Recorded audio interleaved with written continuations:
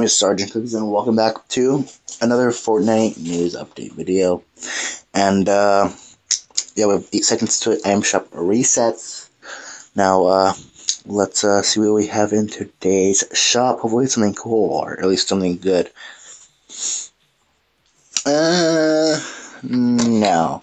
I guess we have the Red Knight back again with the Crimson Axe. It's pretty cool. Fortnite's set. We have the Magma Wrap. I haven't seen this one in about I don't know, like a month or half a month.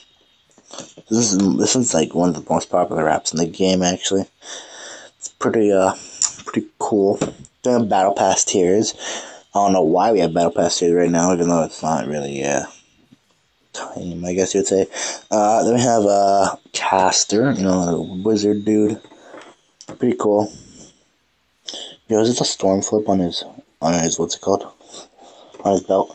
But yeah, with Castor he has a back bling with Spellbinder. It's pretty cool. Then with the studded axe, my friend was actually talking about this today. But yeah, it's a sharp style set. Pretty good. Then we have switch step.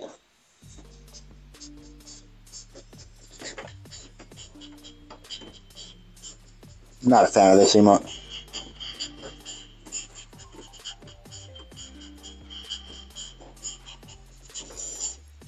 And then we have the Seawolf skin. It has 2 selectable styles. We'll see it right there. Howl at the Sea, part of the Scallywag set. And then we also have this one. So both of them have selectable styles. Then the Rocket Spinner emote.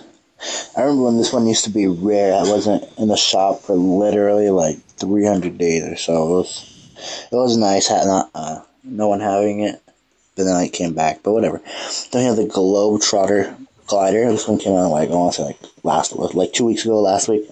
Pretty cool. And yeah, guys, that is it for today's item shop review video. Hope you guys did enjoy. I do these every single day on the channel, so consider subscribing if you want to see more. And yeah, guys, hope you guys did enjoy, and I'll see you guys in the next one. Peace.